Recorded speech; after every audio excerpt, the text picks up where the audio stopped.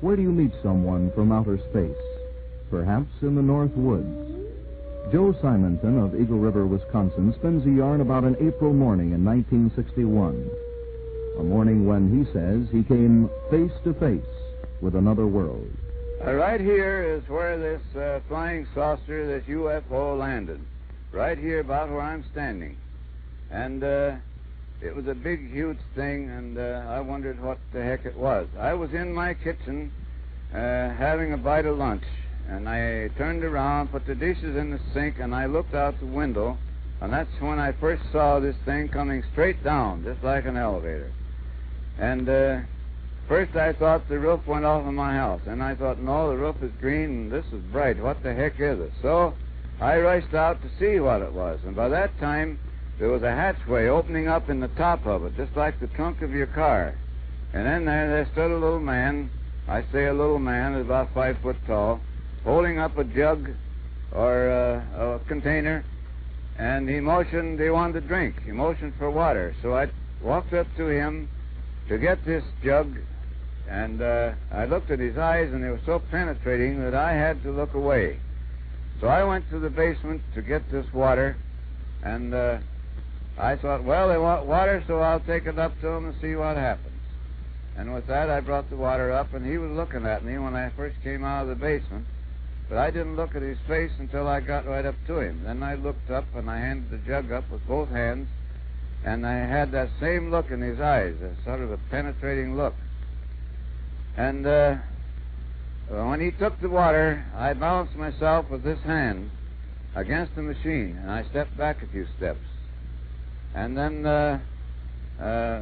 with that, he set the jug down, and he gave me a salute with the back of his hand, a gesture of thanks, I presume. And then, well, I gave him my salute. What am I going to do?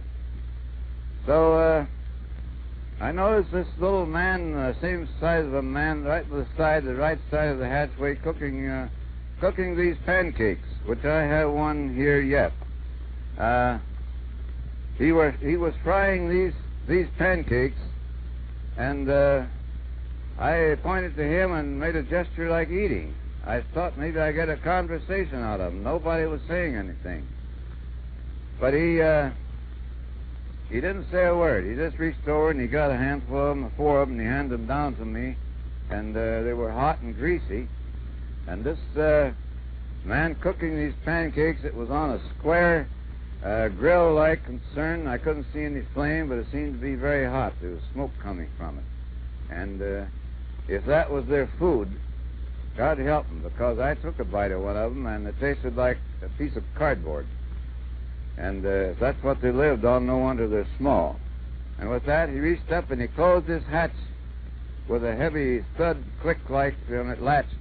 And you couldn't a bit more see where that hatch was, and you could see a hole in my hand. And with that, the thing started to raise, just like it came down. Everything was timed perfect. It went up about 20 feet. It tilted at 45 degrees, straight south, and shot off. And within 2 or 3 seconds, it was out of sight. Well, there I stood in the driveway with a handful of greasy pancakes and my mouth open, wondering what the heck I saw, what had happened. This man was cooking these pancakes, and I didn't know what he was doing.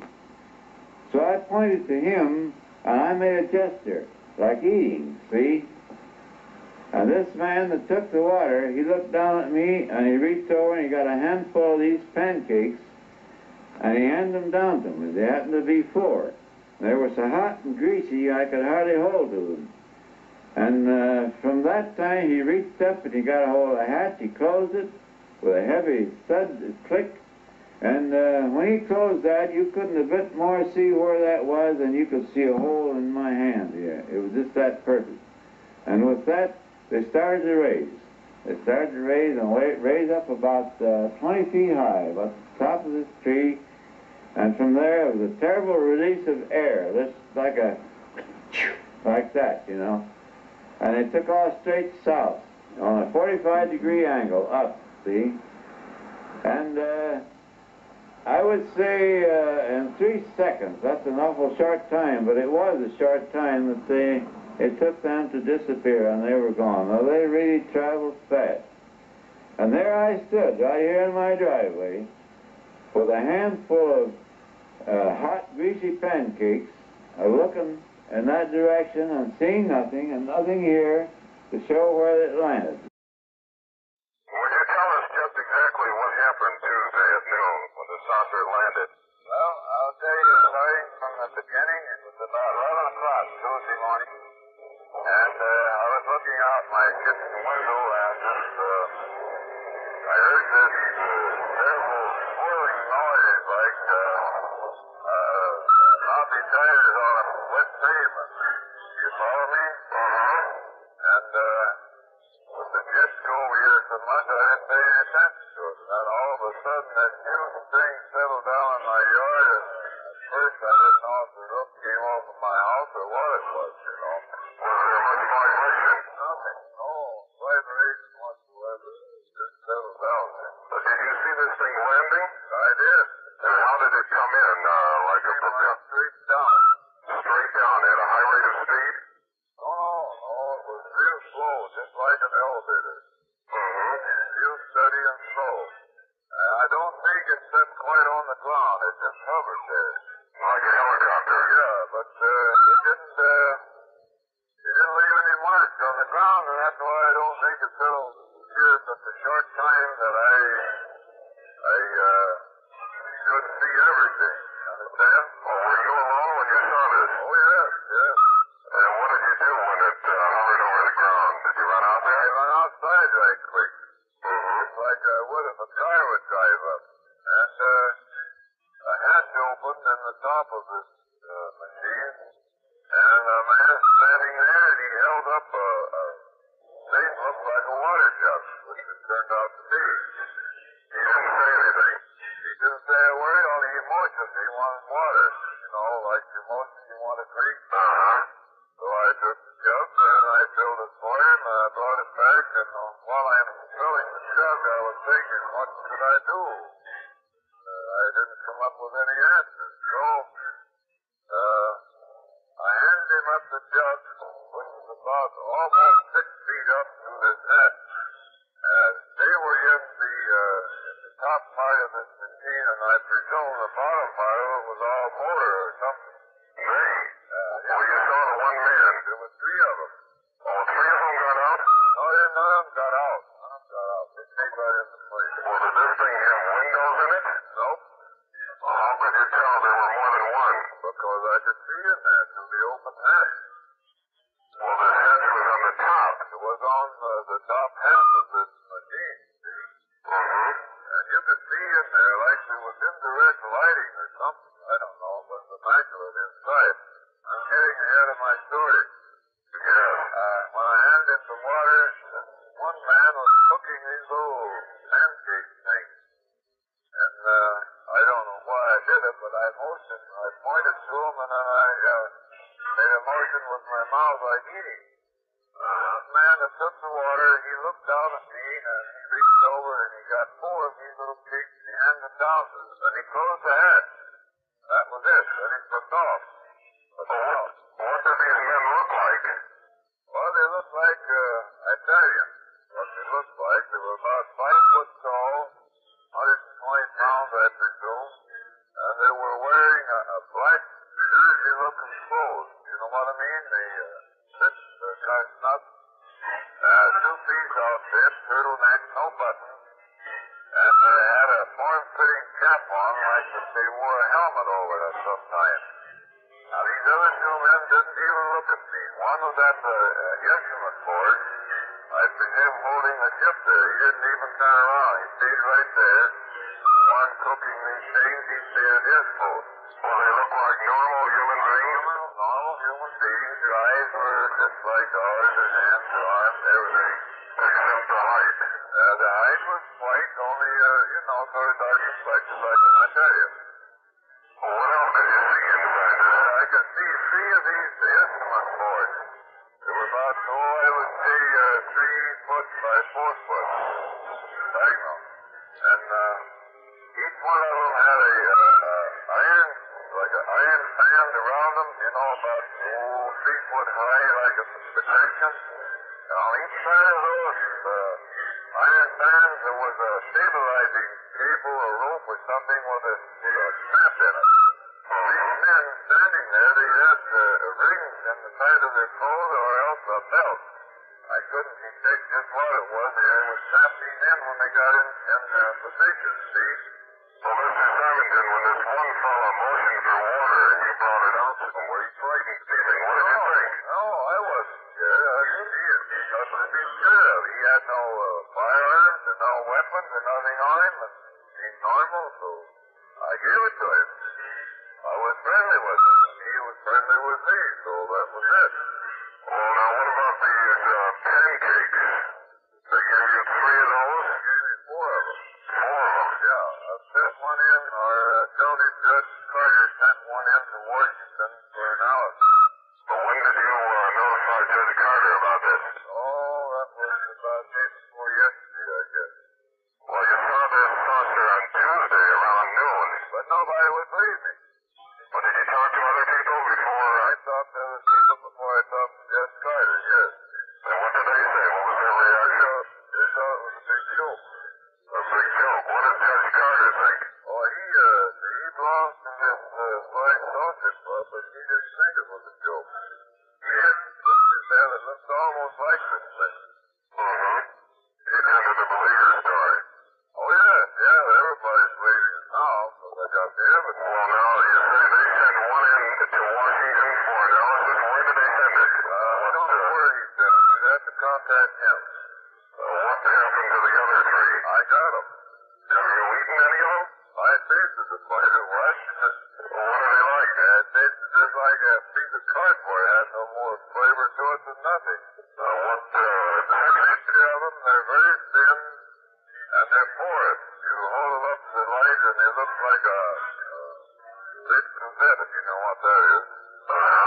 They're real thin, and they're solid. There's no, like no baking powder. Doesn't make them raisin there.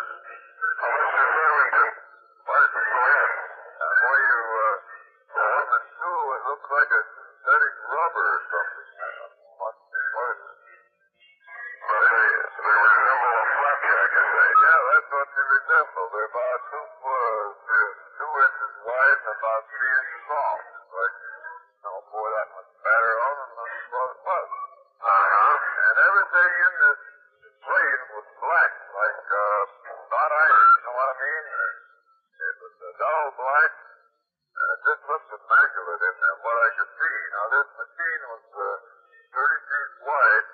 I stepped off the imaginary line, and it could be 28, it could be 32, but it was about 30 feet wide, about 12 feet high in the center.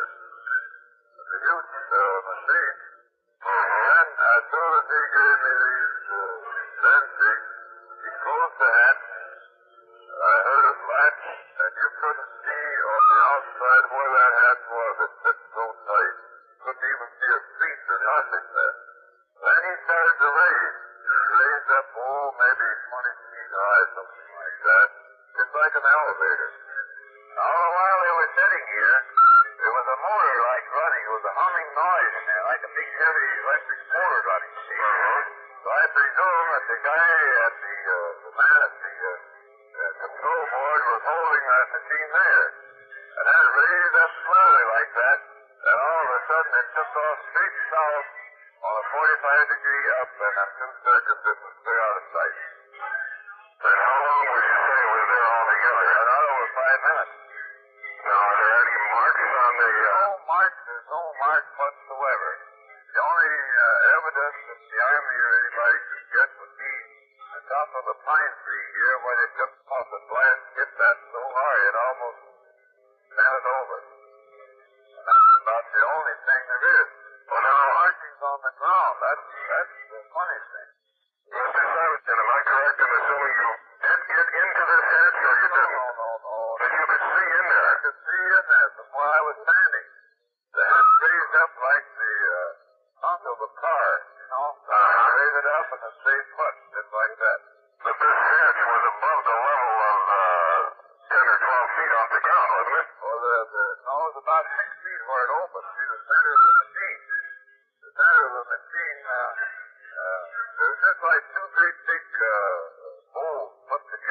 what I mean? Top and the bottom looked just right. No wheels, no nothing. But you could see onto the inside of it. I could see the inside part of it. I could see that much. I could see this fellow cooking things. I could see three of these instrument boards. What else was in there, I couldn't see. There could have been more men and something like that. But I couldn't see in the whole thing, just that small hatch.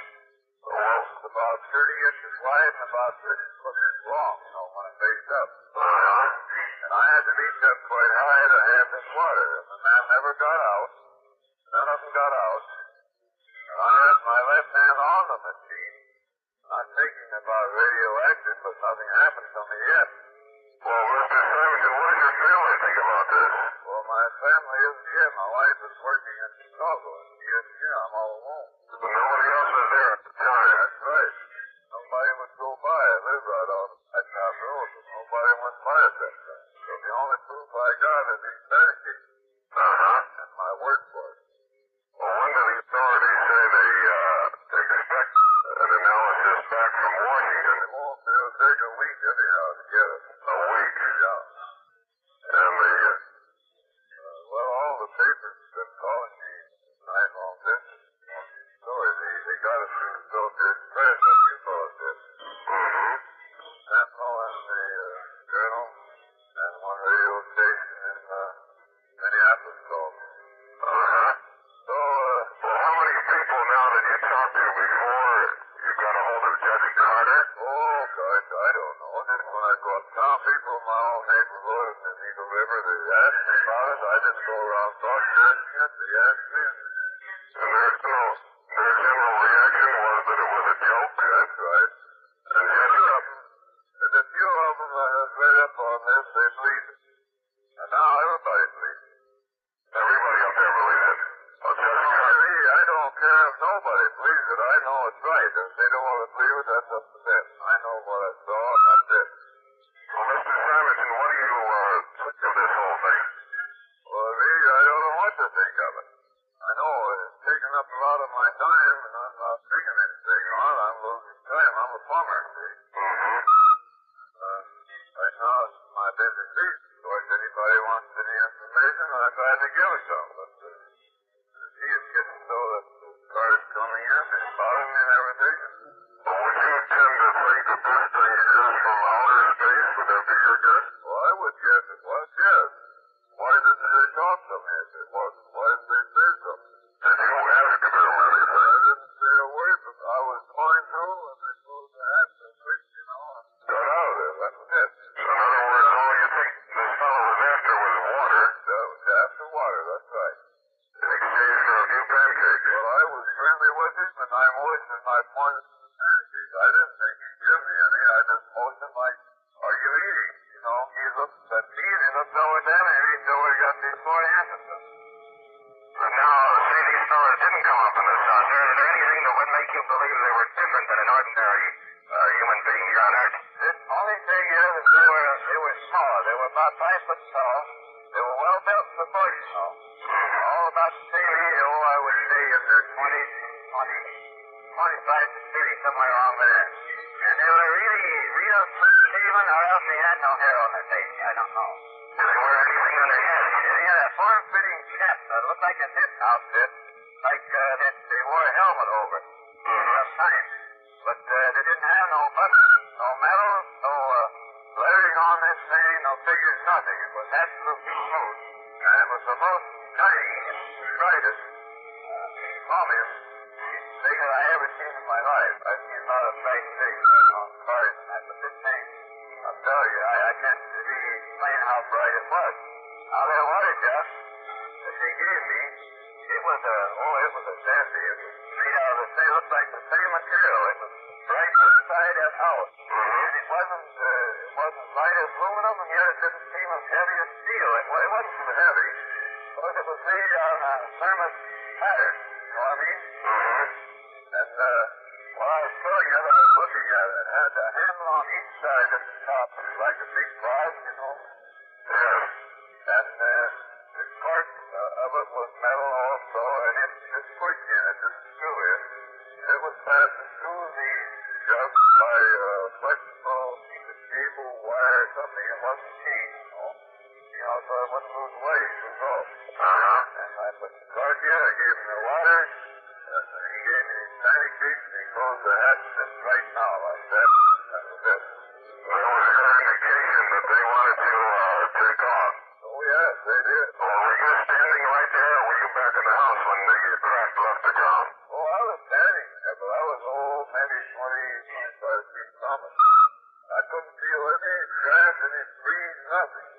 I missed so what would you guess, what kind of propulsion pushed them on? I have no science, that's crazy enough. It looked like some kind of gravity propulsion, but when they took off, it took off with a blast.